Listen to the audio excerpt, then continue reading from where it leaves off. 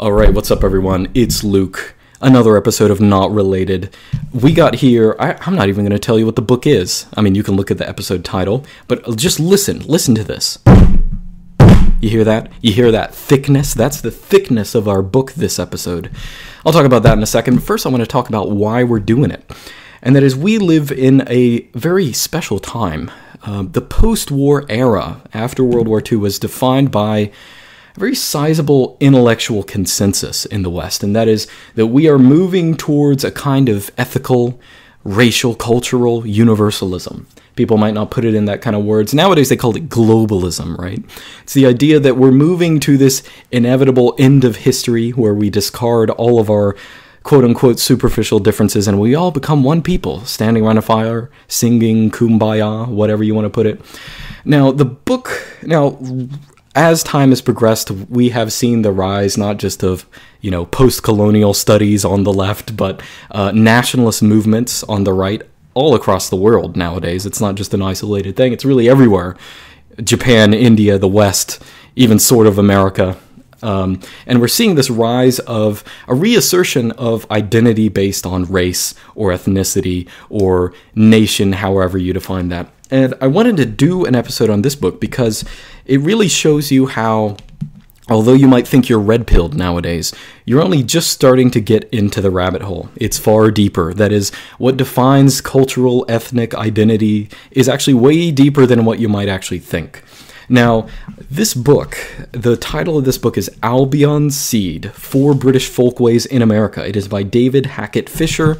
This was published in 1989. Now, it's not a political book. I gave sort of a political introduction. That's one of the reasons I wanted to do a study on this book. But it is... The thesis of the book is as follows. That is, we often think of the United States as being maybe a country of British origin, maybe more generally of a European or maybe white origin. But Hackett Fisher, actually I don't think that's a double last name, I think it's just Fisher. But Fisher's argument is that really the core of the United States isn't really just one cultural group. The divisions are actually even deeper than that. His idea is that there are really 4 different Americas, 4 different cultural strands that come directly from Britain, from different parts, and create the United States as we know it. And they don't just create different cultural traditions that eat different food or something superficial like that, but that totally define the worldview, the religion, the way of looking at politics, everything about 4 ethno-culturally distinct entities in American history. And they're entities that people aren't often aware of, but they are very much there. So we're going to talk about that in this video. So, as usual, I am Luke Smith. Luke at lukesmith.xyz. If you have any comments, send them to that email address. You can send donations to paypal.me/LukeMSmith. That's M as in matriculate. Matriculate, that's the first word that comes to my head that starts with M. Anyway, as always, we're going to go through, I think how I'm going to organize this episode. First, we're going to talk about the 4 different folkways, the 4 different groups that Fisher lays out as being defining American ethno-cultural life. Then we're going to take a break. I'm going to read donations, comments from the previous episode. We got some interesting ones. And then afterwards, we're going to have, I'll put it this way. Fisher, at the end of the book, gives a reinterpretation of American history. Not a reinterpretation, but he shines a light on American history through these 4 ethno-cultural distinctions, not distinctions, but different groups. He shines light on American history in the light of those groups. And so after the break, we're going to run through his history with my own comments on America, given these 4 different groups. Now let's go ahead and actually get into it. Maybe we should actually I've talked about these 4 different ethno-cultural groups in the United States. What actually are they? Now, some of them have names in traditional descriptions, but some of them Fisher actually has to coin names for, because although they exist as independent entities, people don't often have specific names for them. They haven't, despite the fact that they are very real, there's not a perfect word to cleave to all of them. But let's go through these 4 groups. I'll give a brief description, then we'll go in depth in each 4 of these. Now, first off, one you've heard of, The first group is the Puritans. Now, the Puritans are a theocratic religious group. They come from East Anglia in England, and they move into what is now New England, right? So Massachusetts, Rhode Island, Connecticut, Vermont, this kind of general area. And they are defined by, of course, extreme religious zeal and a kind of xenophobia to people who are not of that religious or ethnic persuasion. So they, I guess, have what you could call an ethnostate in New England for several hundred years. Now, they are the basis in a lot of ways of the United States' intellectual culture. They found many universities, but they also have a distinct religious way of thinking that actually plays into their interpretation of education. But we'll go into that in specifics later on. So the first group is the Puritans. The second is what Fisher calls the Planters. Now, the Planters originally in England were an aristocratic group. They were royalists in the English Civil War. They supported the crown. And they moved to what is now Virginia. Now, they have a very particular culture that is, I guess, tied to their aristocracy. And we'll talk about that in a second. In many ways, they form the basis of at least part of the American South, centered around Virginia.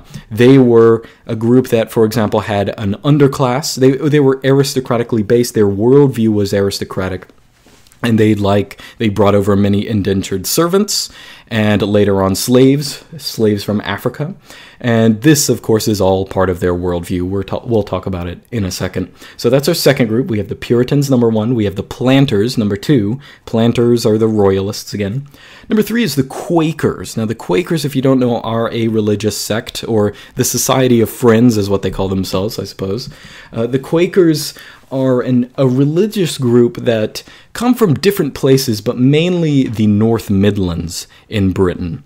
So they come from the North Midlands. They are, unlike the Puritans, although they are very religious, they are not theocratic. They are much more accepting the people of different religious backgrounds or ethnic backgrounds. So they move into Pennsylvania. Pennsylvania is their place, and they invite Quakers from other places, from, for example, the Netherlands, Germany, stuff like this. And they also allow non-Quakers to move into the area. But the Quakers have a very distinct diction and a very distinct lifestyle that actually affects a lot of the people that move into their area of hegemony. So they're less ethnically or at least racially uniform, I guess, in terms of genetics or something like that, because they have some other groups moving in with them, but they still are a cultural unit.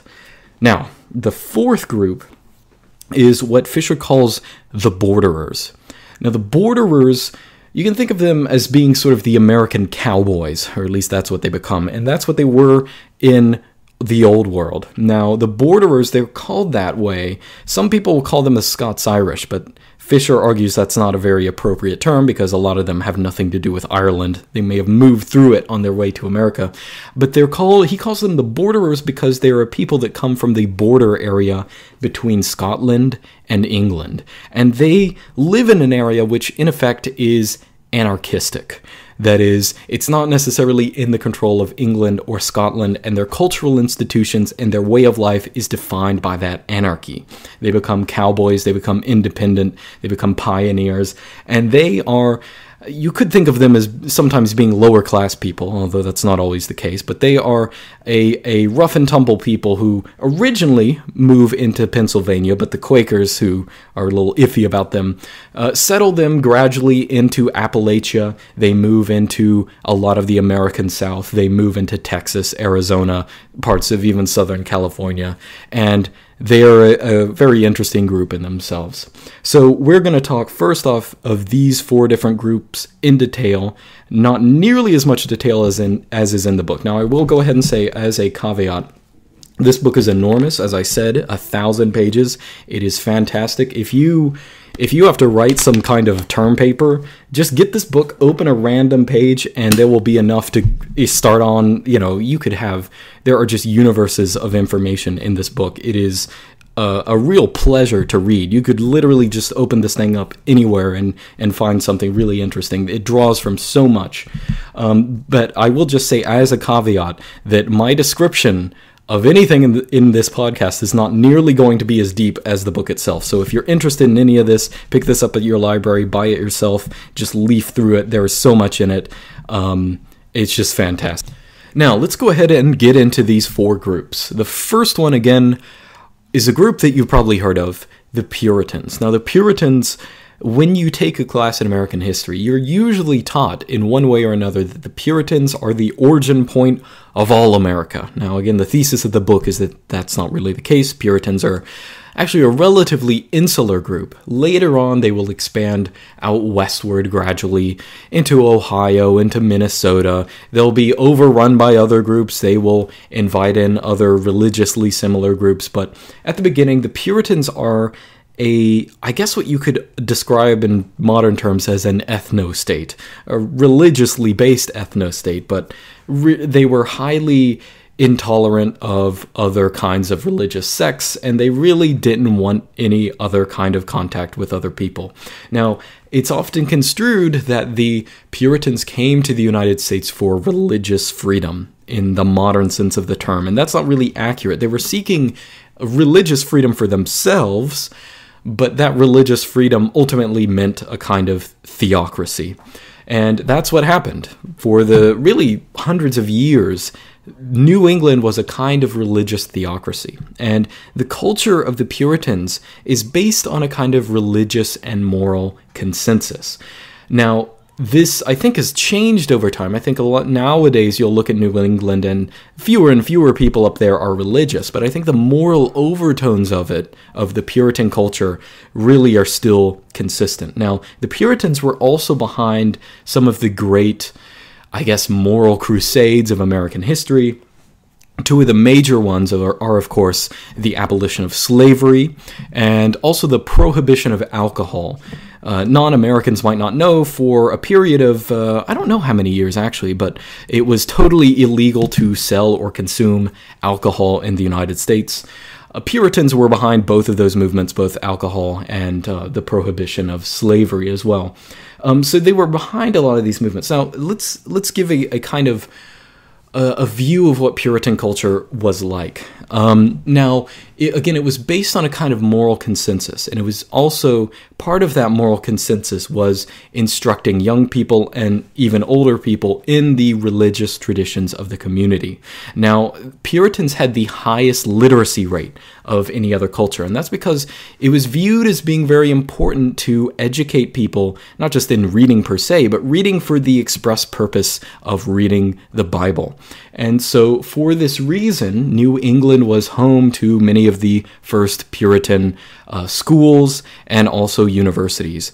The educational culture of the United States in a lot of ways comes from this kind of Puritan moralism. It's important to educate people so that they can, I guess, reach the kind of moral consensus, and they can read the Bible themselves, find the correct ethical judgments, and understand the implicit mores of the society. So now, education wasn't just something taught in schools. It was also, Puritans were also very disciplinarian, I suppose you could think of them. And they had this concept of breaking the will of children. Children who were raucous or children who were hard to control were really constrained in extreme ways, I suppose. They were punished sometimes severely, sometimes they were, Fisher goes into the ways that sometimes they were even tied up or tied to certain things to make sure that they couldn't cause trouble. Puritans, in a lot of ways, the important thing in their religious tradition was breaking the sinful will of a child and making him, I guess, obedient to moral authority, the moral authority of the Bible, or by extension, the religious community. Now, Puritans also were noted for not just, getting rid of religious dissenters, be they Quakers, be they someone else. They, of course, also are famous for parts of American history like the Salem witch trials, which everyone is pretty familiar with. While this wasn't true of the other 3 cultures, Puritans were very worried about witchcraft, were very worried about the occult, and of course would persecute those kind of practices or perceived practices with, of course, even capital punishment. Now, Puritans were also extremely self-disciplined. The image of Puritans in movies is almost like not even that bad. When you see Puritans miserably sitting in the pews of a church, and it's extremely cold, and they're sitting there without any flinching or perceived pain or anything, that is the value of Puritans. It's to show, I guess, ambivalence to pain, to sit there, take it. Suffering is a part of the religion. It's important, I guess, for people to put up with the suffering of the world. Now, there's an interesting passage. One of the things that Fisher notes is that even when Puritans moved to the Massachusetts Bay Area, which is a place that was mostly abounding in natural resources, they liked keeping up the traditions that they kept in England for so many centuries. On page 135, he actually talks about their diet. He says, "For 3 centuries, New England families gave thanks to their Calvinist God for cold baked beans and stale brown bread, while lobsters abounded in the waters of the Massachusetts Bay, and succulent game birds slowly orbited overhead. Rarely does history provide so strong a proof of the power of faith." And this is the mindset of the Massachusetts Bay Puritans. They want to live in a way where they're not enjoying things too much. They are putting up with their lot in life, and that is an important moral aspect of life. It's important to stay away from too much enjoyment or too much revelry, because that might lead to temptation. Now, of course, they also you might know from fictionalizations of the time, like the Scarlet Letter, that they are very much against any kind of sexual misconduct, premarital sex, anything of the sort. It's not to say that they were unromantic in the confines of marriage. Fisher does provide many examples of, endearing relationships, but they were, as their name suggests, very Puritan. So this, I guess, should give you a view of the kind of Puritan mindset. I think this, more than the other groups, is one that people sort of know about. Now, again, I've given you a very piecemeal account based on stuff that you might already know, but if you look in the book, you'll see that Puritans not only have a distinct way of architecture, but you can look in the specifics of their diet, their clothing, etc., which I can't go over for time. Now, so what about Group 2? Now, Group 2, again, is the planters, and the planters come from various areas, but mostly southwest England. And the planters were the royalists. They were supporters of the crown in the English Civil War, and their ideology is based on that and sort of their aristocratic nature. Now, the core ruling class, of course, is a series of more or less related families with particular surnames who come to the United States who are extremely wealthy. And they bring with them indentured servants. Now, if you don't know what this is, if you're not familiar with American history, indentured servants are people who basically want to move to America to start a new life, but they don't have enough money for the voyage. So what they do is they promise someone much richer, like, for example, the planters. They promise the planters, okay, I'll work for you for free, more or less. I'll be your slave, in essence, for 5, 10, 20 years, something like that, so long as you pay for my voyage and you pay for my living while I'm working for you. So the planters are not just a kind of upper class from a particular area. They're also indentured servants that come with them. Now, the planters have a worldview that is quite distinct, very different from not just ours, but the Puritans as well.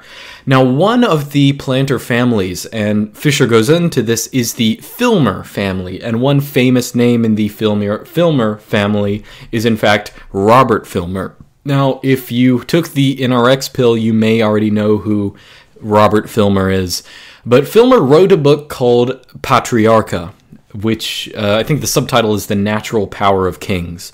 And it was a defense of divine right, absolute monarchy. And we don't have to go into the specifics of the book, but I guess the general idea is that the natural order of society is one where there is a patriarch, where there is on earth, there is a ruling king, and he in effect has full control. And then at lower levels of societies, there are families, which again are sort of patriarchal. They have a leading man. And of course, all of this is under the universe, which is run by the patriarch of all, and that is God. Now, Robert Filmer, of course, wrote this book that sort of illustrated this political ideology, but it also vibes with the planter or the royalist ideology generally. This is their culture. It's built on a view of society that's hierarchical, where there are some people who are aristocrats, and it is their lot in life to rule, and there are other people who are lower on the totem pole. It's their lot to, serve whatever goal they're supposed to do. Maybe they're workers, maybe they have some goal in life, but people are born with a particular station, and they should work in that station. Now, the royalists move to the United States. Again, they come with a lot of indentured servants, and they come with a lot of wealth. So they begin to create a kind of culture that's similar to what existed in England originally. So it is a stratified a stratified society, and when the indentured servants run out, the planters are the ones who actually begin recruiting, or well, not really recruiting, but buying African slaves. Now, Fisher actually notes there's this idea that sometimes people have of the plantation culture that arose in some parts of the antebellum South. There's an idea that there's an aristocratic culture, and that comes from the fact that slaves were bought and moved to the United States. But Fisher actually says that's putting the cart before the horse. In his view, it's really the aristocratic culture that was there in the first place, and that motivated the purchasing of slaves, that motivated the slave trade as it moved to the United States.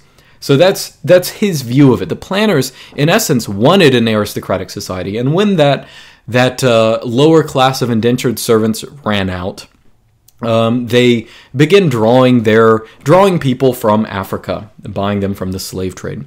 Now, the patriarchal views of the planters aren't just in reference to political life, but they also have sort of political view, or I guess you could say like views of gender relationships that are very patriarchal in the same way. That is, their view, again, of the family is that it is the man's of course, everyone at this time had the idea that, well, of course, yes, a man is the director of the family, but this is very strong in the planter society specifically. And in fact, they had many cultural institutions, while, for example, in Puritan society, if two people were found being unloyal or infidelis, not faithful in their marriage, they were usually punished in Puritan society more or less equal, both men and women. But planters, I don't know, I guess you could say that planters had more of what you could call nowadays thought patrol. That is, planter society, while both men and women were punished, the emphasis was more on female infidelity than male fidelity. And you also have to think of the gender politics of planter society. Now, when Puritans came to America, there were more men than women, but not that many more. But planters, I forget the exact statistics in the book, but it was something like 15 men for every female or something ridiculous like that. In fact, nearly everyone who was coming to the United States as part of the planter movement were either aristocrats or indentured servants, and women are not going to be indentured servants. This is going to be something that a man is going to want to do. I'm going to move across the world. I don't have anything else to do. I'm going to become, a worker in a totally foreign land. That's a male thing to do. So there were very few women, and the culture sort of evolves around, I guess what you could call incel rage. So there's a lot of masculine energy, and there aren't many women around. What's even more is that since it's a very aristocratic society, access to females is limited to a very small portion of society. Now, one person in particular that is talked about a lot in Albion Seed is one person, he's one of, William Byrd II. He's part of the Byrd family in Virginia. And William Byrd II does us the great favor of leaving a diary to go through his daily life, and it is hilarious. It's almost sad, but it's a pretty raucous life. That is, he's an aristocrat, and really day in and day out, he talks about, okay, I had to beat this servant today. beat this indentured servant, and then he goes on every single day he has some kind of sexual encounter with a different woman. Maybe he just, grabs the behind of some random woman in life or something like that. Or maybe he sleeps with the servant, or maybe he does this or that. He's philandering all the time. It's sort of, it gives you a view of the kind of mindset that these guys have. And of course, he says a lot of this stuff with guilt, but obviously not enough guilt to not do it, you know what I mean? So he lives in this society where there's very few women, but they're for the aristocratic people, for the people who are higher up in station, at least at this earlier part of the planter society, there's very much, I guess, a lot of instability and lack of social cohesion. Now, this isn't to say that this is going to survive forever, because obviously, eventually there's going to be a population of married people. It's not going to be indentured servants forever, but you have this supreme kind of inequality, and the ruling class here is going to be a little blasé. Now, we'll talk more about the ideology of them or their conception of liberty in a bit, but hopefully this will give you a view of what exactly the planters were like. But one passing note on linguistics, on the language that the planters spoke. Now, all of these groups, all these four groups are, of course, English-speaking groups, but they speak systematically different varieties of English. Now, I'm going to read directly. Now, again, note, planters are high class, they're very aristocratic, and they have an aristocratic way of speaking. But that aristocratic way of speaking several hundred years ago is going to sound very different if we say it today. So I'm going to read, this is from page 257, and this is going to give you an idea. I'm just going to read it, and then we'll talk about it in a second. Now, this is me reading. Where a northerner, that is a Puritan, said, I am, you are, she isn't, it doesn't, and I haven't, a Virginia, even of high rank, preferred to say, I be, you be, she ain't, it don't, and I hain't. The people of the Chesapeake used like for as if. He look like he's dead. Boston's James Russell Lowell noted with an air of disdain that this construction was never found in New England. Now, the interesting thing about the planter culture, again, although they are a high-class aristocratic group, they speak a variety of English, saying you be, he ain't, stuff like that nowadays would come across as extremely small-brained, I suppose.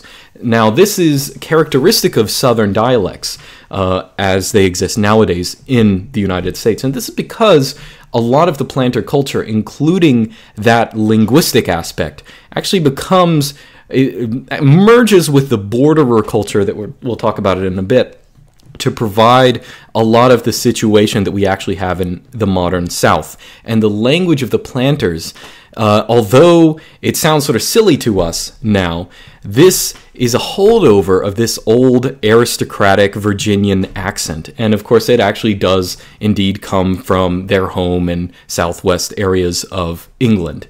So at the time, it's important to remember, English has, at the time in Britain, there are many different varieties of English and many different standards to which English was held. And this particular variety of English spoken in Virginia, which later became Southern English or Black English, get parts of it, it was highly perceived back then, despite the fact that some of the same constructions saying I ain't or they don't everyone says they don't, like he don't, that's what I meant. Same constructions like that sound silly to us now, but at the time they were very highly perceived. And what happened is this aristocratic dialect sort of, I guess, trickled down to other portions of society. As opposed to, again, New England, which had an accent. I didn't talk about it, but New England had an accent that, they said thar and har. Actually, if you read like H.P. Lovecraft, sometimes he'll talk about the rural people of New England and how they speak, and it's actually a decent rendition. So you could check that out. But anyway, so that's about it for the planters. Now, the Quakers differ from the Puritans and the planters in pretty significant ways. They are the opposite of the planters in the sense that while the planters are highly aristocratic, the Quakers are extremely egalitarian. So Now, the planters are actually very traditional Anglicans. They believe in this kind of hierarchical church, whereas the Quakers, or the Society of Friends, again, this is a religious movement, they have an extremely egalitarian way of looking at religion, in which there's not even necessarily a formal church hierarchy. The reason they're called Quakers, if you don't know, is because Quakers would have meetings, religious congregations or whatever, and during the services, God could speak through any person there, and when God spoke through people, they would begin to shake, they would begin to quake. So other people would call them Quakers. So, as opposed to the sort of aristocratic way of looking at society, even in church, the Quakers had the idea that anyone can be a vessel for God. And they were also, so this is in opposition to the planters, but in opposition to the Puritans, the Quakers had a kind of a very tolerant view of religion. Although, like the Puritans, they were extremely religious, they had a view of toleration and actually tolerated many of the people in the Puritan world, and invited people even who are not Quakers to the area. Now, nowadays, we don't necessarily think of Pennsylvania as being Quaker territory, and that's for a very specific reason. It's because that Quakers, although they create a culture that still sort of continues in diffuse ways in the United States, Quakers invite they pretty much invite whoever wants to come in different regions of Europe to the area, and many other people settle there who are not Quakers. Their toleration gradually gives way to them being replaced by other people. Now, Quakers survive for they're still around today, but the Quakers are still dominant in Pennsylvania for quite a period, but their view, I guess the cultural values that they have still have effects on the area, and actually America generally. So one thing that Quakers popularized at the time is they don't necessarily like calling people sir, calling people my grace, my lord, which would be normal for a planter. Quakers popularized, for example, the handshake. Now, the handshake, we sort of take it for granted, but it is a very egalitarian way of greeting someone. It's not like one person is bowing to the other. Quakers popularized the handshake as a particular way of greeting people, where everyone is on the same footing. Now, linguistically, since we talked about language a minute ago with the planters, the Quakers preserve some sort of interesting aspects of English. One of them is the second-person singular pronoun. So English, English used to be a more normal language. Now, most normal languages will have two second-person pronouns. There will be, for example, a singular pronoun that refers to one person you're talking to, let's say you, and then a plural pronoun, which will be like you all, you guys, or something like that. In English, we just have you, and you have to throw all or guys on the plural to make it plural. But historically, you was a plural pronoun, and the singular equivalent, when you're talking to only one person, you use thou or thee. Now, the reason why thou or thee fell out of the English, this is actually not directly related to Quakers, but we'll get to it in a second. But the reason that thou or thee fell out of the lexicon of English is it became, I guess, polite or deferential to refer to someone who is higher in station as you, as the plural pronoun, rather than thou or thee. So gradually over time, a process occurred where people were being more and more polite, more deferential to people, until you just became the only pronoun left. Now, at the time that the Quakers were settling this area, thou, thee was still commonly used in different places. And the Quakers, they actually preserve the use of thee. They'll say, actually, they won't say thou art, they'll say thee is. That's another story, but they still use the second-person singular pronoun. And at the time, this was perceived as impolite or indignant or not necessarily...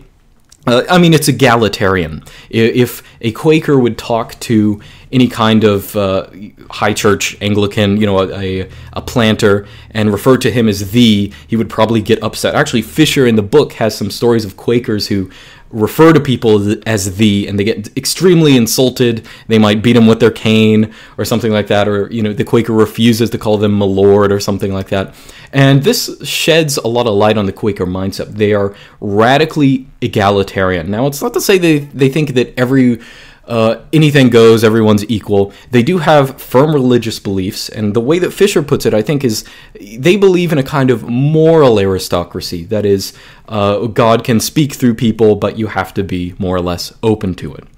But this is the Quaker mindset. I think the Quaker mindset is a little bit more what we would think of as being modern. I think a lot of people look at the Planters or the Puritans and sort of think of them as being alien cultures, although they do survive, and they do survive in important ways. Now, the Quaker culture survives as well. It's maybe a bit more friendly to modern sympathies, but one of the reasons that Quakers aren't so popular, or you don't really run into Quakers that much, is simply because Quakers were so accepting, they literally just let many people in.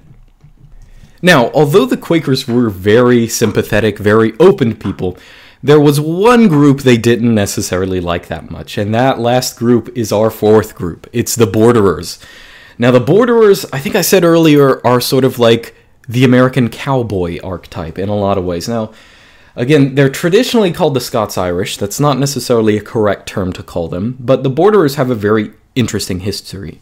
Now, England and Scotland have been off and on in war for time immemorial, nearly, and the Borderers are the people who live sort of between the two states for centuries and centuries.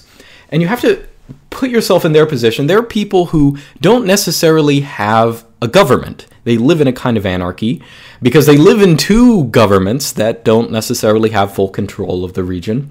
So Borderers are pioneer people. They are people who are not necessarily, they're almost, I don't want to say barbarian, it has bad connotations, but they are uncouth, they are individualists, they are survivalists.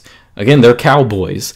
And their social institutions are circulate around personal independence, personal autonomy, and they also have a strong sense of honor. And part of that sense of honor comes from the fact that you have to defend your reputation in a position of anarchy. Now, the Borderers, they come originally to different parts of America. They filtered through, sometimes through Pennsylvania, actually, where the Quakers are. And the Quakers sort of pushed them off to the west. They originally think, okay, well, these people are a little crazy, but, they're sort of cowboys, but maybe we could at least put them between us and the Indians or something like that. So they pushed them into the Appalachian Mountains, and Borderers expand very quickly all over the American backcountry. And I think I said earlier, they later expand to parts of the South, to Texas, to Arizona. Now, Borderers come with a lot of cultural things that we sort of associate with early America. One of them is the log cabin. Now, racially, I should say, Borderers, again, I said it's not necessarily correct to call them Scots-Irish. They're actually a people of, I sort of want to say, a mixed ancestry, because they're right at the border of England and Scotland. This is also an area that got, during Danelaw, during the Scandinavian invasions, got a lot of Scandinavian culture and relationships during that period. So they have a culture that is generally Celtic, generally Germanic, and they preserve some things that are actually, for example, Scandinavian. One of those things is the log cabin, which they bring to the American backcountry. Now, I didn't go through all the architecture of the other cultures. Again, you'll have to read the book for that because there's just so much to talk about. But Borderers bring the log cabin and settle mostly in the backcountry. Now, they, religiously speaking, many of them were Presbyterians. As time goes on, they'll convert to other religions. But Fisher presents a couple anecdotes where really their priorities were, I suppose, well, actually, I think I wrote it down. Their religious priorities were, quote, the camp meeting, the Christian fellowship, the love feast, the evangelical preacher, the theology of Protestant fundamentalism, and born-again revivalism. That is, a lot of Borderers affect the mentality of churches that exist in the United States now, where they're not so focused on the autism of doctrine. They're focused on the the kind of deep wisdom or the moral teaching behind preaching. It doesn't necessarily have to be ideologically consistent, but it's also about, as he says, the Christian fellowship, the meetings. They all have revivals and stuff like this. Their religious traditions are very much the opposite of the Anglican mode, where there is a church or something like that. In the borderer mindset, everything is very decentralized. There is not necessarily centralization to the religious organization. Now, in the same way, they have a lot of, I guess, pre-modern, I don't want to say pre-modern, it comes with bad connotations, but they have a lot of folklore as it contains to, for example, medicine. Fisher actually goes through a whole lot of their traditional remedies and stuff like this. They have a bunch of sayings, and they're a society which, compared to the Puritans, well, they're sort of the opposite of the Puritans in a lot of ways. While the Puritans are style themselves as learned and will be highly literate, the borderers are the kind of people who will brag about being country people. They'll brag about not knowing how to read. They'll have folk knowledge. They don't necessarily care about learning or any of that silly stuff. And they actually bring with them a bunch of, I guess you could even say, pagan folklore into their mindset. But again, borderers are unified by severe independence. They want to be independent from the control of everyone else, and they are used to a cultural mindset where they live at the margins of society. They live in a place where they can be their own kings. And the organization of borderer society sounds like what you might hear of the Scottish Highlands or something like this. They are loosely organized into clans, which are not necessarily based on descent, but they're based on concurrent marriages. That is, if you marry another woman, and your families are sort of merged in a clan or something like this. So there's very much, everything is sort of all the social institutions are sort of like practical institutions to survive away from the interference of the government, as you could put it. And they are very country people. One of the sayings that Fisher mentions that means a lot to them is, the more dirt, the less hurt. That is, borderers almost even dislike cleanliness. They dislike overthinking things. They like being rough and tumble. And you can still feel a lot of this mentality, not just in Appalachian people, not just in Southern people or Western people, but it's a mindset that has sort of affected a lot of American thinking generally. The borderers are one of the most widely spread groups of these four. Now, we've gone through the four groups, and I want to take a break. I'm going to come back. I'm going to read donations, going to read emails, and then I'm going to run through Fisher's rendition of American history with these four different groups. How American history is mostly an ethnic and political conflict between them, with different alliances and reorganization and all the rest.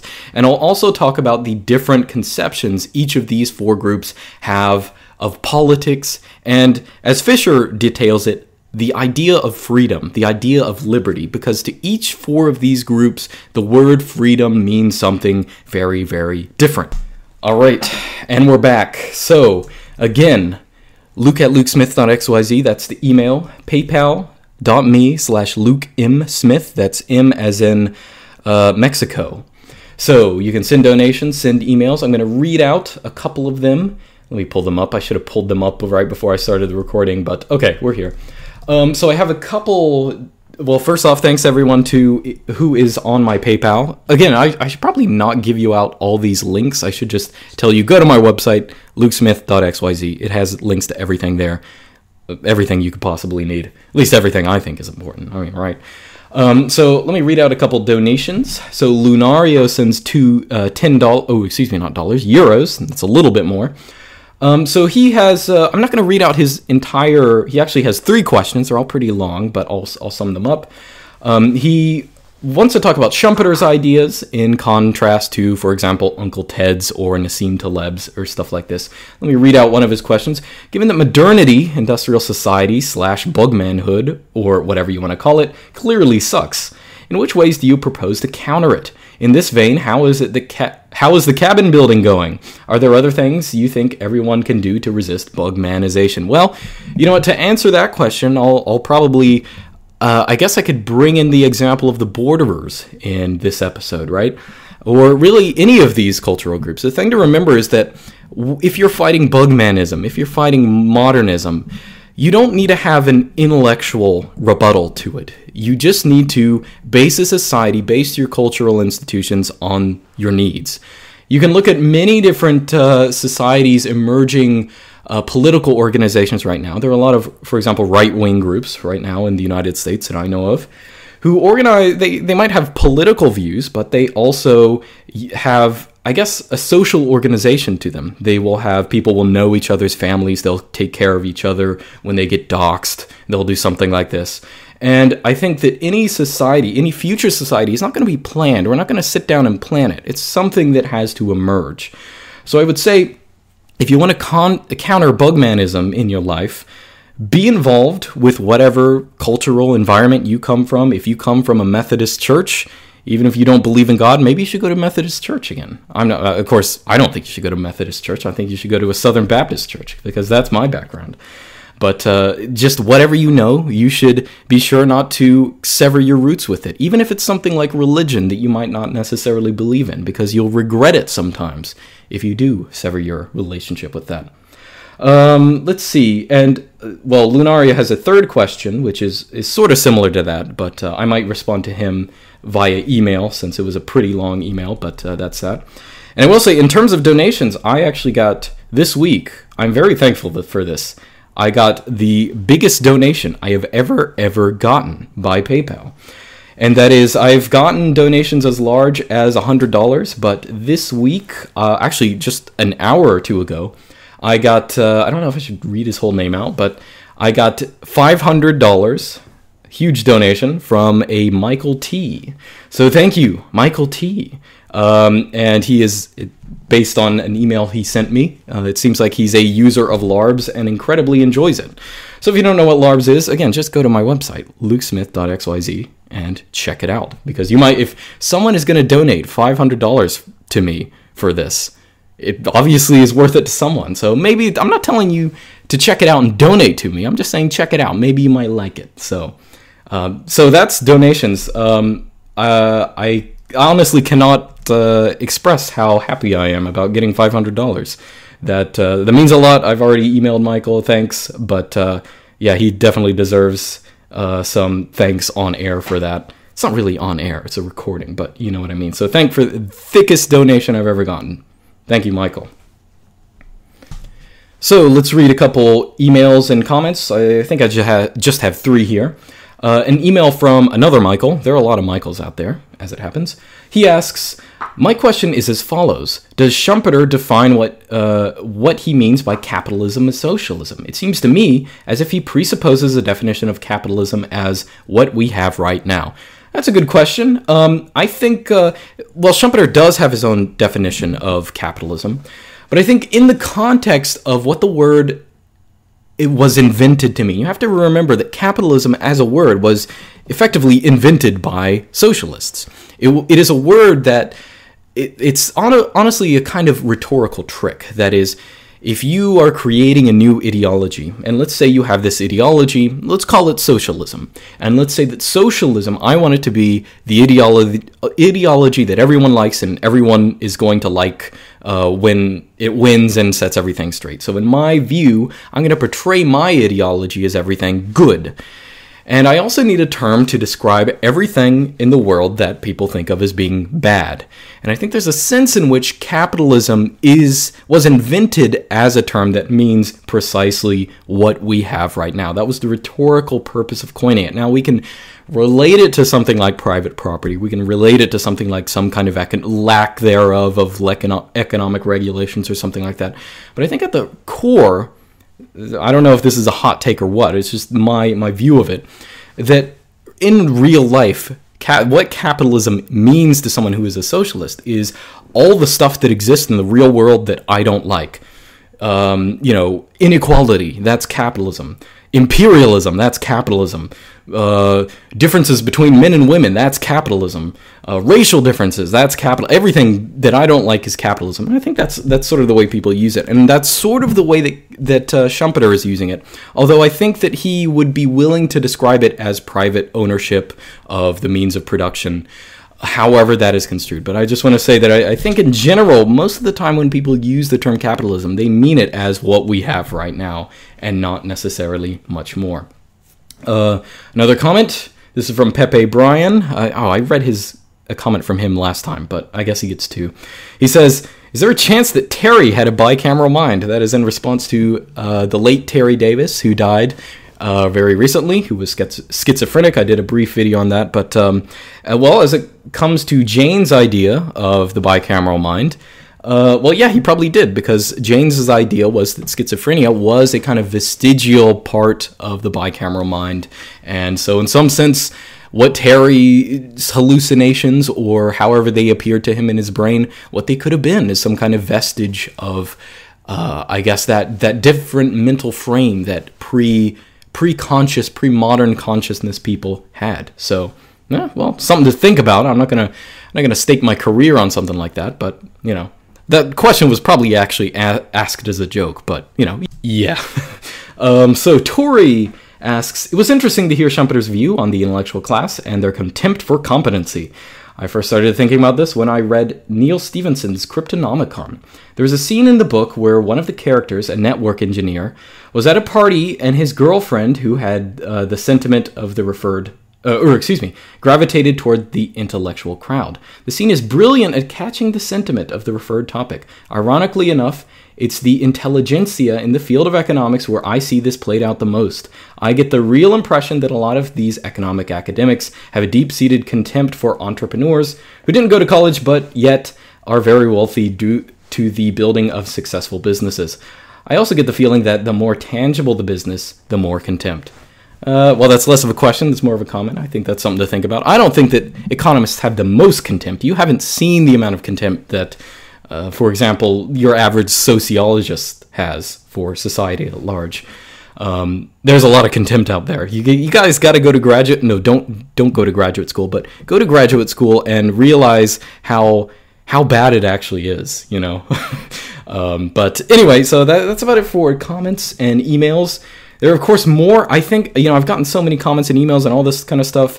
I'm going to think of a way where we can put them all in one place, or maybe I can answer them publicly. I might put out pages corresponding to each of these podcasts on my website that have maybe responses from me about things, but keep asking them, keep emailing them. I'll try to get those that I can, those that I think that are instructive. Now, back to business. So as I said, two things we have left to do. Both going to be good, right? So the first one is illustrating the four different groups and how they have a different socio-political view of the concept of freedom, of the concept of liberty. And this is a subheading in each of the chapters that Fisher gives. How does this group think of as liberty? And then after that, we can talk about reinterpreting American history in terms of these four groups and their different interests and their different priorities. Now, the first group, again, the Puritans, right? So they had a concept of liberty pretty different from the modern one. And that is, typically they perceived as liberty as being a kind of ordered aspect of society. That is, Boston could have liberty, the liberty of Boston, the liberty of the Massachusetts Bay Colony.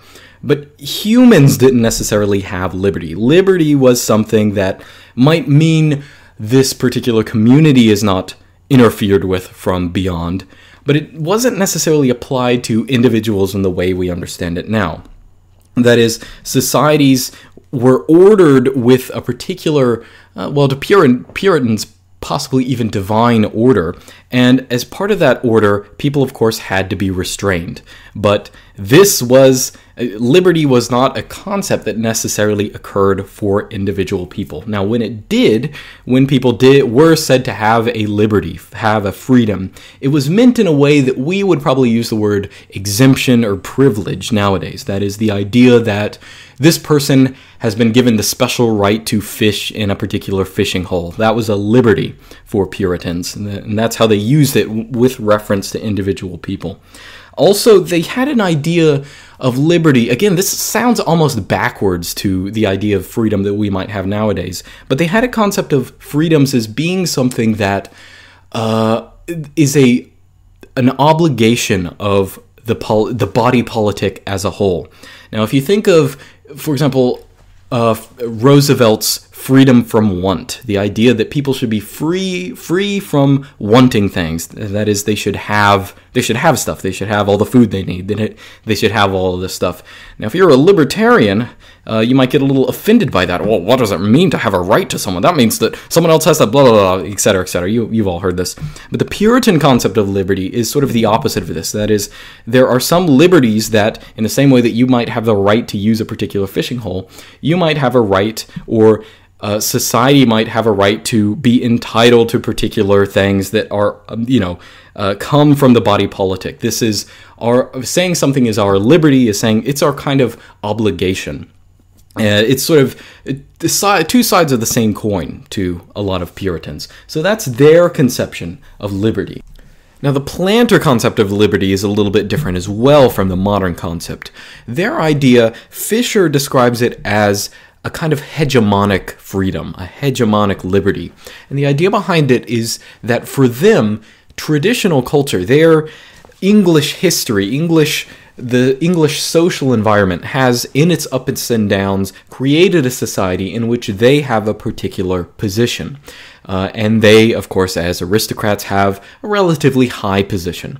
And their view is a liberty is more or less someone's lot in life. So infringing on an aristocrat's liberty means depriving them of those particular social institutions which they have. Now, for them, a king would have a huge amount of liberty, and if you said something like a king shouldn't be able to command one of his subjects, that is something that is against their idea of liberty.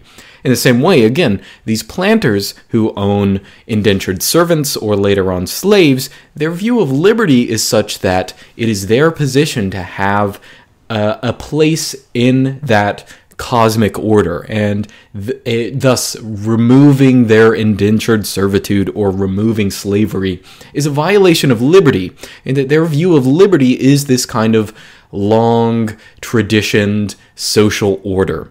So that is their view. Again, it's a view of liberty that's very different, but you can sort of see the logic behind it and how it vibes with their general worldview. Now, the Quaker concept of liberty, again, is a little different. Their idea is not that liberty is something that individuals have, but it's a general environment that we live in, and it's a good environment to live in. Liberty is a kind of mutually respecting, reciprocal playfield for people to live together in peace. That is, the Quakers, again, they're tolerant of other religious sects, they're tolerant of other ethnic groups, they allow them to move into Pennsylvania and are mostly peaceful with them.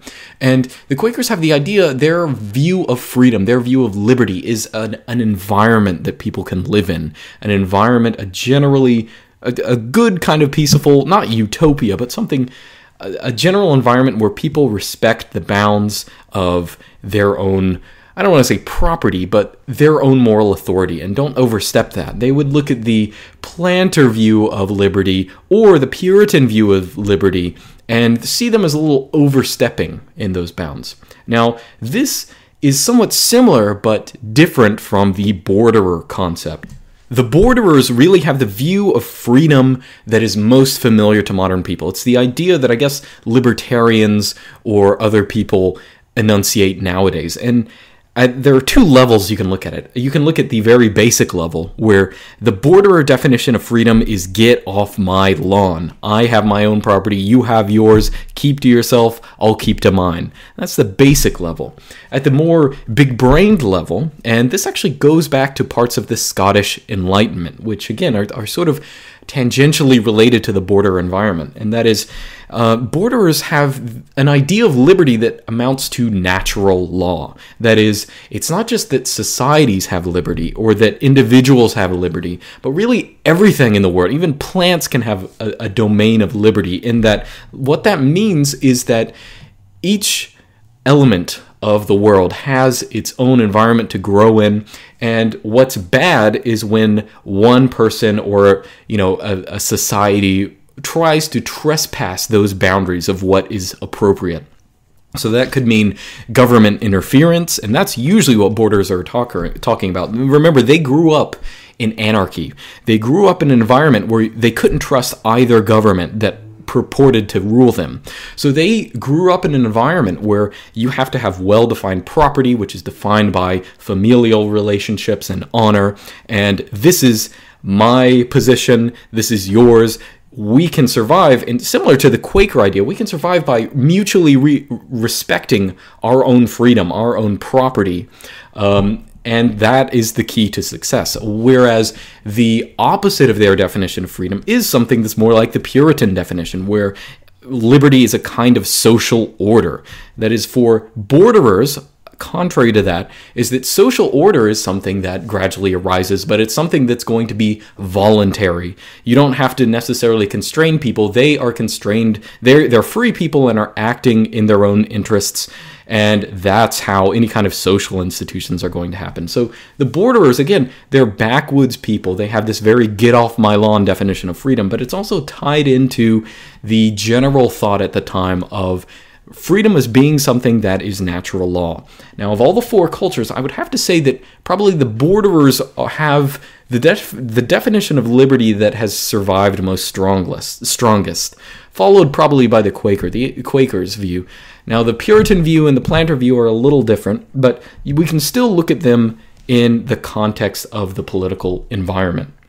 So let's go ahead and get into American politics as it has formed over the years in terms of these four groups and their definitions of freedom. Now, one of the first important notes in American history is, in fact, I guess what you could think of as a borderer revolution. That is the Whiskey Rebellion. Now, the Whiskey Rebellion, if you don't know, it was a rebellion against particular taxes on whiskey to pay for the debt of the new American Republic, effectively, is what it was. And although it was a rebellion of some import at the time, it was particularly important because it was the impetus for the switch from the decentralized government of the Articles of Confederation to the more centralized government we have in our Constitution now. Now, this was more or less a conflict between borderer people of different origins and the three other groups, the Puritans, the Planters, and the, I was about to say the Whigs, the Quakers. I'm already thinking of Whigs. But this is a conflict between the three groups versus the borderers. Now, the general political, the general, I don't want to say two-party system, but the dichotomy that you have in early American politics is the strong federal government versus the weaker federal government. Now, initially in the Adams presidency, this is a Puritan government. It's a government centered around Massachusetts. Of course, Adams is the second president. The third president is Jefferson. Well, I guess we should put them in ethnic terms. So George Washington was a Virginia planter, but he was widely popular regardless for, of course, having his role in the Revolutionary War. John Adams was a Puritan, and he represented the Puritan interests and their values in a lot of ways. They put a lot of the acts that they were famous for were things like the Alien and Sedition Acts, these rules that were put in place to, I guess, cause a more morally unified country in a lot of ways. You might think of it as sort of being an Orwellian state, but their goal was a Puritan one, that is unifying the country in one moral footing. And the third president was, of course, Jefferson, who started to symbolize a movement from a unity between the planters and the borderers and sometimes the Quakers against the Puritans. Now, the Puritans were very populous and very powerful at the time, while the other groups were probably less so. Now, as time progressed, you do have this dichotomy between the more Federalist people who tend to be Puritan and the less Federalist people who tend to be closer to borderers or sometimes, the Virginia planters. Again, particularly with, having to do with issues like slavery as this gradually becomes an issue. But before that happens, now one of the first, I want to say he was the 8th president. I should probably have Wikipedia pulled up, but, I'm too good for that. But Andrew Jackson comes to the fore eventually. And Andrew Jackson, in a lot of ways, you can sort of think of him as the Donald Trump of his time. Now, Jackson was the first borderer president. Before then, they had been from the other groups, but Jackson was one of the first borderer presidents. And he's not just, that doesn't just mean different policy. He, of course, was a member of the Democratic Party who was, it's called the Democratic Party because at the time, the Democratic Party stood for radically decentralized, locally governed government, effectively. And Jackson was not just in favor of this kind of stuff. He was also an extreme kind of a cowboy. He's known for, he was once almost assassinated and then pulled out his cane and started just beating the crap out of his would-be assassin or something like this. You know, he was rough and tumble. He fought in, of course, the Battle of New Orleans, but had many other scrape-ins with Indians and other, he lived on the margins of society. He, in many ways, was a figure that was didn't pretend to be intellectual, and because that's not what borderers cared about. He was a guy who took risks, and he was a guy who people sort of shook up the political establishment at the time. Now, the borderers, who, as I said, weren't necessarily well represented in American politics before this period, the borderers take on, as they grew larger, a more and more prominent role. Now, as time progressed, the other three groups started to move away from this kind of politics and formed what would be called the Whig Party. Now, the Whig Party would serve as this opposition to extreme populism, and the Whigs would tend to be more federalistly inclined. They'd be more, they'd want a more activist government, etc. But these three groups, again, the planters, well, you can think of them as sort of two extremes, right? So the borderers have this extremely decentralized, individualistic view of what the society should be like, and the Puritans are on the other side. And the Puritans have a moralistic view. They have a I don't want to say totalitarian, it has bad connotations, but a totalistic view of the moral nature of society. And Puritans felt there was a need for moral unity and a kind of uniformity. Ideally, Puritans want everyone to be a Puritan, but you can think of the conflict between borderers and Puritans, which really in American history were rarely, I don't think, ever aligned. The other two groups would side with one or the other depending on what was best. Now, as the era of Jackson waned, an issue that had more and more prominence is, of course, slavery. Now, borderers themselves wouldn't have that strong of an opinion on slavery. There were borderers who owned slaves. There are people of every group that own slaves. But the people who are primarily going to care are the planters. Again, they're based on a kind of aristocracy which, after indentured servitude ran out, relied mostly on imported slaves, versus Puritans, who, of course, were moralistically against slavery. They, again, are the party of get rid of alcohol, get rid of slaves, both of them are bad, etc. So this is something that arises as you get further into American history. And if you know anything about American history, or like one of the constant issues that happened as people moved westward is every time a new state had to come into the Union, the two pro-slavery and anti-slavery factions had to work out how exactly is this state going to allow slaves or not allow slaves. And whether or not that it's allowed or not allowed could affect how the Senate works and how some kind of regulation on slavery could be passed or not passed. So this was a constant issue during this period. Now, the North, the Puritans were, in essence, changing part of their life in gradual industrialization. And this would have a lot to do with the coming Civil War. Now, the Civil War, of course, the Democratic and Whig parties were duking it out, but both of them sort of lost prominence. And the Democratic Party, of course, is still around even today.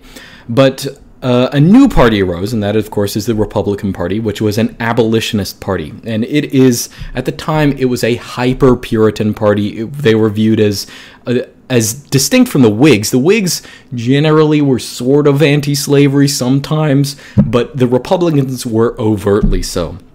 Now, we can skip over details, but the election that led to the Civil War was the 1860 election of Lincoln, and it's an interesting election for a lot of reasons. I don't know if you know about this. Now, Fisher doesn't go so much into it, but it's just interesting to talk about, so I will. During this election, first off, the borderer, or I should say, there's a loose alliance at the time between everyone else against Puritans. That is, Puritans are big into the Republican Party, which is just newly founded. And the other groups at the time, sort of I should say the Quakers are sort of on with the Republican Party. I shouldn't leave them out. But everyone else, the borderers and the planters and some of the Quakers, their vote is divided between different Democratic candidates at the time. And during the 1860 election, there are actually 3 candidates who run for the Democratic Party just because no one can decide which one they want. And they're all regional candidates, interestingly enough. Now, what happens in this election is that, as you would expect, run it with basically one ideology running 3 candidates. The other guy, Abraham Lincoln, wins the election. But he wins on very interesting terms. First off, he loses the popular vote. He gets something like 39% of the popular vote. And you might say, oh, wow, well, I guess that he does win the Electoral College and, of course, become president. But you might say, oh, well, geez, I guess those Democrats should have gotten it together and, unified all their votes. But it actually doesn't matter because in the Electoral College system, even if all of the Democratic votes had gone to the same candidate, Lincoln would have still carried enough electoral votes to win because he won by a significant enough margin in the northern states, in greater New England, not just New England, but the places that Puritans were gradually starting to settle westward. He won by good enough margins there to win enough electoral votes, but in the South, in the planter and borderer territories, the Republican Party walked away from a lot of states winning less than 1% of the vote. Now, part of that is because a lot of states didn't even bother putting the Republican Party, which was widely reviled, on the ballot. But in the states where it was on the ballot, Lincoln literally would, like Virginia, Tennessee, Lincoln won something like less than 1% of the vote. So he lost to 3 different candidates, lost bigly in the popular vote, but still, even if those candidates had unified, won the electoral vote and won the election and became president. And so you can sort of understand the controversy behind this election in the first place, aside from the fact that a totally new and radical party with strong Puritan moral feelings won the presidency. So this election, of course, is the election that precipitates the Civil War. Many different states immediately start seceding from the Union, and then after Lincoln takes some military action, all the rest of them secede, and of course the Civil War begins. Now, of course, we have nothing to say about the military conquests of the Civil War, but needless to say, the Puritans, the Republicans, the Unionists, they win. They win hugely. And it's very interesting, something interesting happens in the political environment because of this. That is, Puritans have a chance. Well, one thing you have to remember is while the southern states are seceded, the most radical edge of the Puritan political class can pass what they want in the American government. Second off, when the South is conquered and reintegrated into the Union, many voters are, due to their loyalties to the Confederacy, are disenfranchised, first off. That is a part of Reconstruction, and they have to gradually swear loyalty to get their citizenship back or something like that.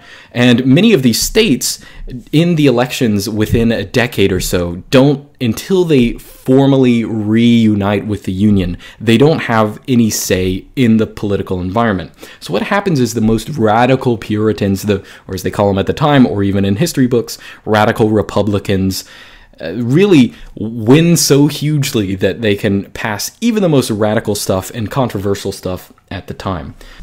Now, at a surface level, slavery is ended. Former slaves become citizens. That was a big debate at the time, but the radical edge, again, of the Republican Party won, and they made all slaves citizens, etc., etc. But something even more fundamental happens. I'll quote from Fisher here. He says, "Radical Reconstruction was an attempt to impose by force the cultures of New England and the Midlands upon the coastal and highland South.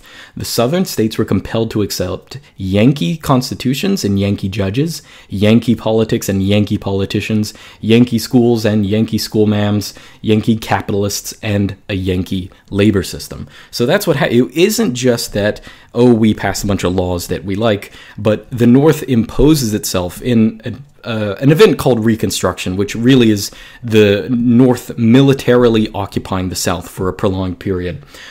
They occupy the South and really move out the planter aristocracy and try and replace the borderer cultural environment with their own Puritan, or as he puts it, Yankee culture and institutions. Now, this lasts only so long. If you know anything about American history, in 1876, there was an election, a contested election, where for the first time in a while, a Democrat finally won the presidency, or at least almost won the presidency. He won the popular vote, lost the electoral vote by only one vote. And there was a bunch of hubbub about it, but one of the things that came from the negotiation is that the North would end the occupation of the South.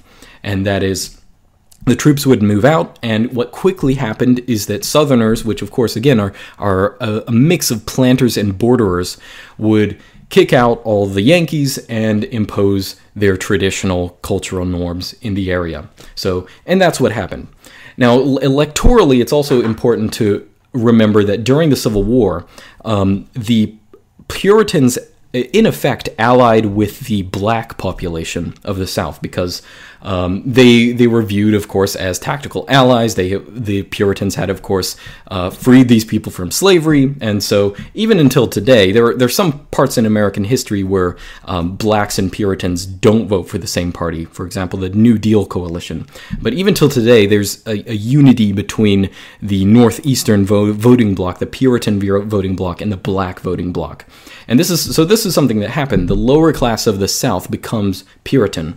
And in the same way as immigration increases in the North, these immigrants become gradually allied with the South. That is, many Germans, for example, start moving to the United States en masse.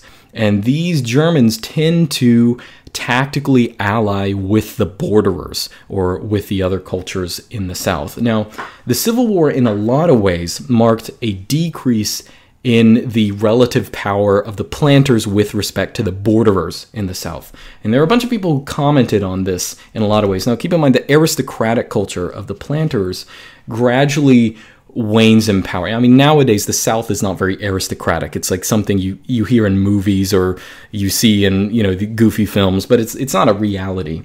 But just to give you, for example, H.L. Mencken, who is a noted, I don't want to say aristocrat, but he was an American intellectual who was intellectual. It seems wrong to call him that, but he was a guy. We'll just say he was a guy who was famous for his support of aristocracy. And when he went to the South, he was very disappointed that a lot of this planter culture, this old aristocratic culture, had died away after the Civil War when these institutions were replaced. And what happened was that borderers, in their uncouth cultural style, started to replace planters. Now, this is Mencken talking of the South. Again, he's complaining about the planters losing their aristocratic hold in the South. He says, "There's not a single picture gallery worth going to, or a single orchestra capable of playing the 9 symphonies of Beethoven, or a single opera house or a single theater devoted to decent plays." Now, of course, any good borderer would hear a quote like that and just immediately laugh and ask Mencken if he could fire a rifle or castrate a pig or something like this. But there is a change in the South from this planter aristocracy to a more borderer enveloped culture. Now, politics evolves from this point. Again, you have this general divide from the Democratic Party, which is increasingly becoming more of a regional Southern party, and the Republican Party, which tends to be a Northern party. And from election to election, they might win different states out west, but it depends on the particular politician in question. But eventually, the political system as it is, or at least the Republicans and Democrats as they exist during this period, comes to a confusing end in a lot of ways. That is, Herbert Hoover is elected as a Puritan candidate. Again, actually, he doesn't win Massachusetts when he's originally elected. He wins a very interesting, well, you can check the map yourself, but a very interesting setup. But in generally, the Republican Party, which of course is the party of great moral principles, including the abolition of slavery and the ban of alcohol, which is now in effect at this period. Herbert Hoover is elected in this party, and the Great Depression happens, and he's blamed for it.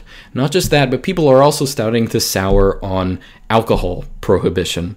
And so the Republican Party gradually becomes more and more rejected. And this causes for the election of Franklin Roosevelt, who rules the United States for something like 10 or 12 years. He's by far, he's the only president to actually have served through 3 terms, and I think he was elected for a 4th.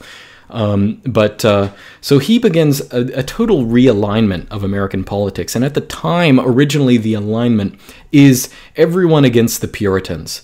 When Roosevelt runs against Hoover, Roosevelt basically takes the entire country. Hoover wins, well, he wins the Quaker state of Pennsylvania, and he wins a couple northeastern states, not even all of them, but it's really a rout. And Franklin Roosevelt remains extremely popular throughout the period.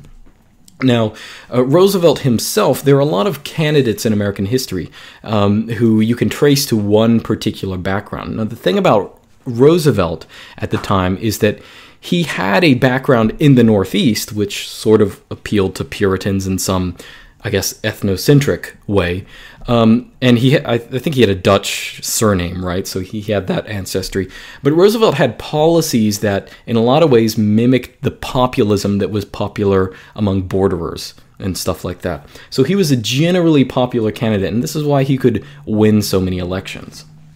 Now, the Roosevelt regime, of course, does come to an end, and afterwards the same kind of ethnic politics reemerge in the United States.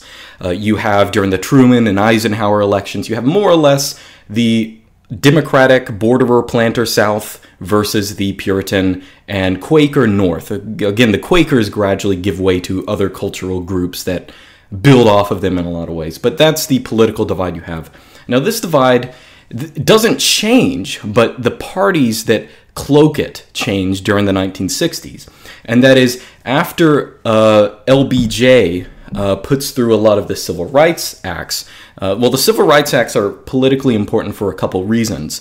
Now, first off, as we said before, when the Puritans freed black slaves in the South, that formed an alliance between them that is really still remains till today.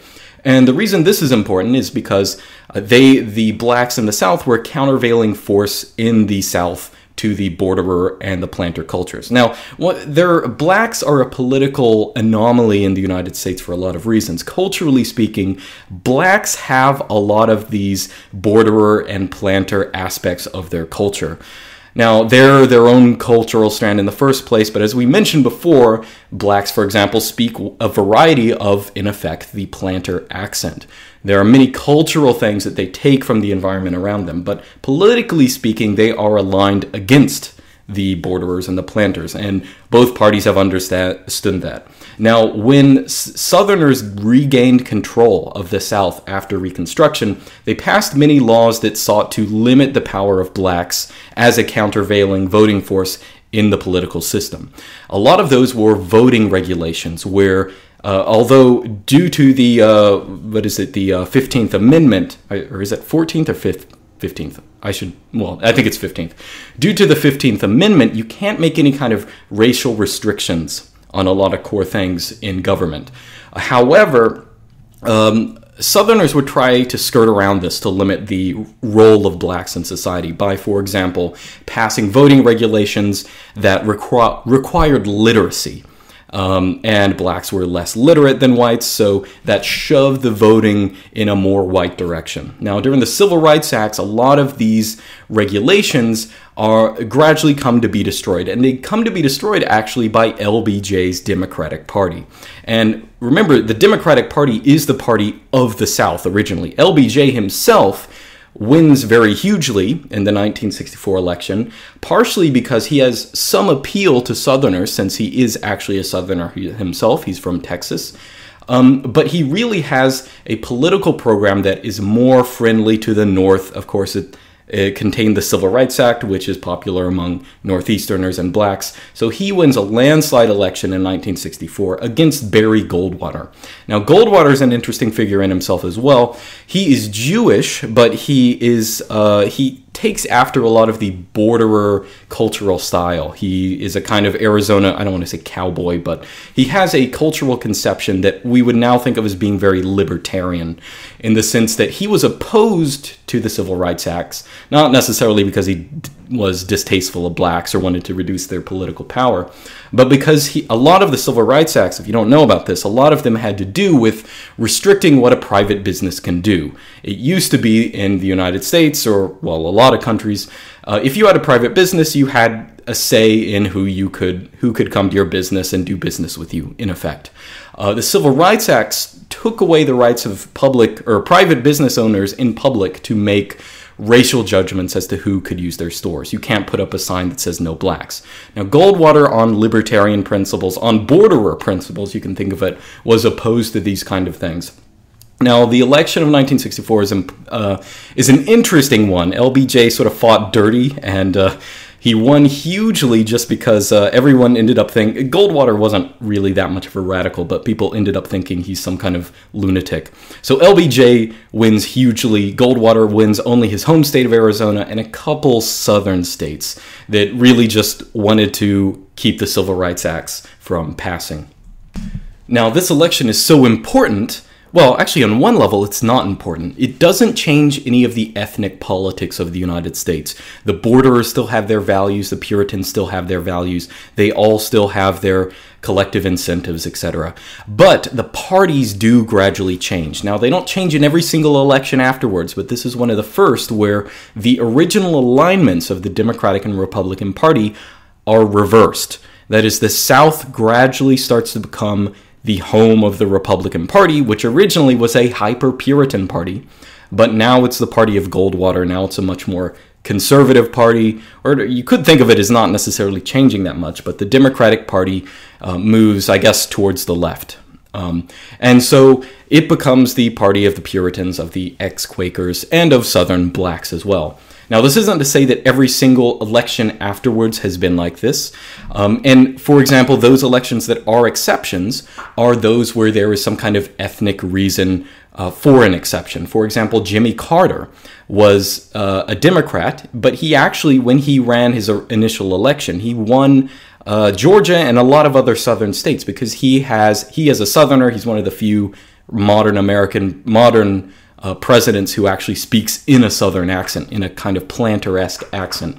He wins the South relatively well, but he's still a Democrat. He's still, on the political left in America, and he's popular everywhere else. So he won his initial election.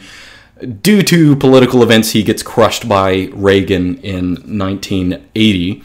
But that's other details. The other Southerner who runs, again, who has some kind of borderer credentials, is Bill Clinton.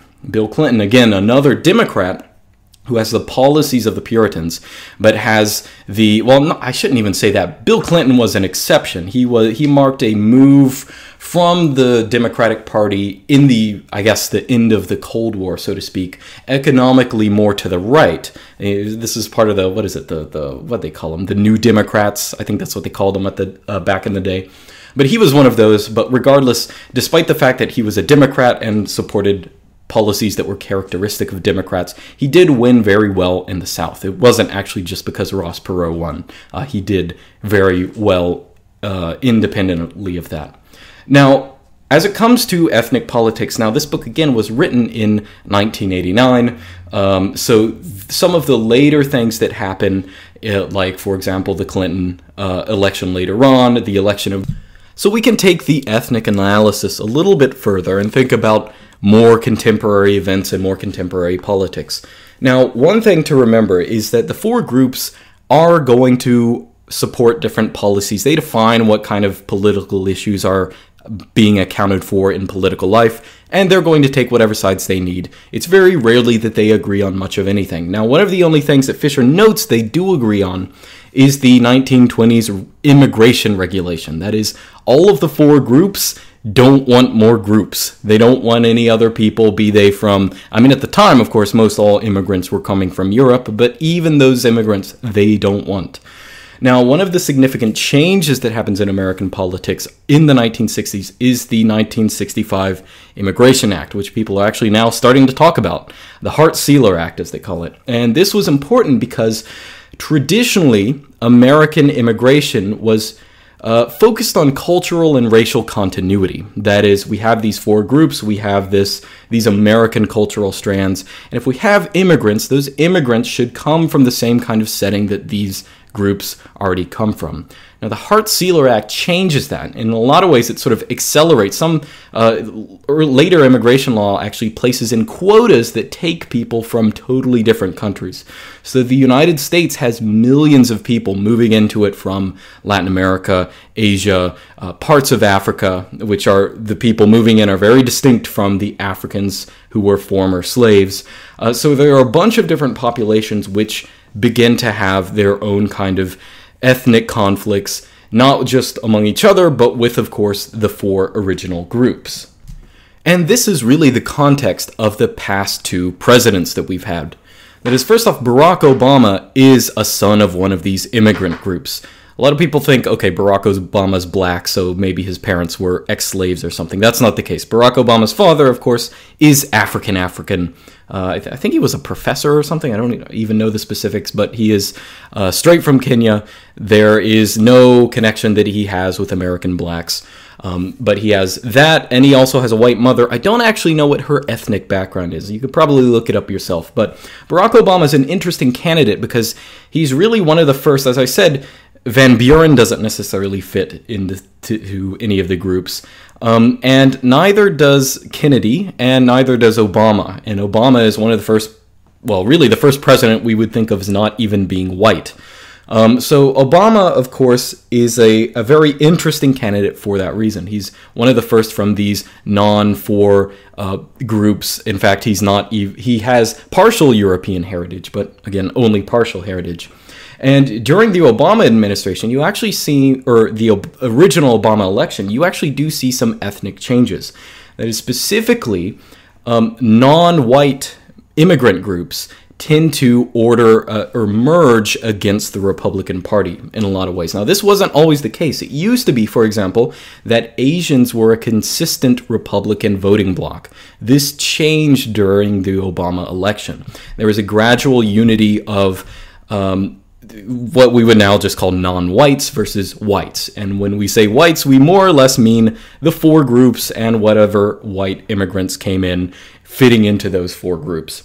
Now, Trump, on the other hand, is sort of the incarnation of the four groups, which are becoming, you could think of as being a little bit more unified nowadays. That is, as there is another racial and ethnic amalgam of people that have a political reality in the United States, the interests of the four groups have become a little bit more unified. Now, Trump is interesting for a lot of reasons. Now, I mentioned earlier, recently in the election, you actually would see some people quoting from this book, quoting from Albion's Seed, about how Trump fits into it. Because Trump, of course, is of German extraction. But as I said earlier, a lot of German immigrants coming into the North would tactically ally with borderers.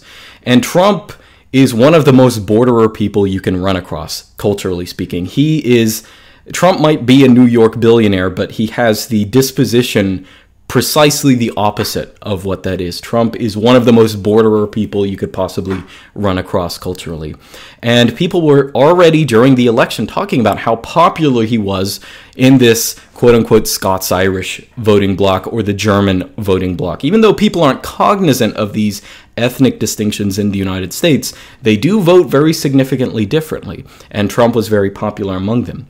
Even more important than that is the fact that Trump, despite the fact that he is a Jacksonian cowboy, Trump won states during the election that he wasn't supposed to win. He won some of these states that have a dual Quaker and Puritan background, that is, or states that have, well, for example, he won Wisconsin, he won Ohio, Iowa, Michigan, and got close to winning Minnesota, which is partially Scandinavian. The Scandinavians, when they came over politically, they've aligned with the Puritans in a lot of ways, but they're sort of distinct. But he almost won Minnesota. He almost won New Hampshire, and he also almost won Maine. He won one electoral vote from Maine. So as the ethnic politics of the United States change, we might actually see a unity of the four ethnic groups, which colloquially we just call whites. We might just see a unity of whites against the ever-increasing amount of non-whites in the United States. But, you know, that's for history to tell. We can't be sure if this kind of unity will continue, but it's definitely something that the Trump administration has shown light on. Now, Trump, of course, himself is a personality that feels like sandpaper to a lot of people, I guess you could say. But if you imagine someone with Trump's semi-protectionist and anti-immigrant policies coming to the fore, who is much more personally likable or respectable, a lot of people might be more willing to vote for someone like him. So that's something to see. I think that's a definite possibility in the next election. But otherwise, we might project, it's always unwise to project, but we might project an increase in the racial divide between the two parties. And I think everyone sort of knows this. Everyone sort of has been harking on this for years, or sometimes, you know, you get a lot of people will give you a lot of shame for harking on it, but it's something that happens, you know, it's something that's happening. But anyway, that's just something to think about. But I think we have spent way more time than I expected on this book. But the reason we have is because there is so much in it. Again, I encourage you, if you don't want to buy the book, check your local library. If they have it, just go there. Don't even have to check it out. Just leaf through it, because there is so much about American ethnocultural life, so much of the things that we take for granted that this book talks about and are detailed in the original cultural context. And I think it will when you really think about your own family history if you are an American, or even if you're someone in the United Kingdom who, of course, comes from the same kind of cultural strands. If you think about your own family history in this context, I think it's interesting enough as well. So I encourage you, again, check out Albion Seed for British Folkways in America. And I am Luke Smith. If you have any comments about this episode, put them in the YouTube description, or no, in the comments section. You can't put things in the description. That's my job. Put them in the comments, or email me at luke@lukesmith.xyz. Actually, just go to my website, lukesmith.xyz. Got ways you can donate, got other stuff to look at, and subscribe to the podcast, notrelated.xyz. Just go there. RSS is there. Everything else is there. Just do it.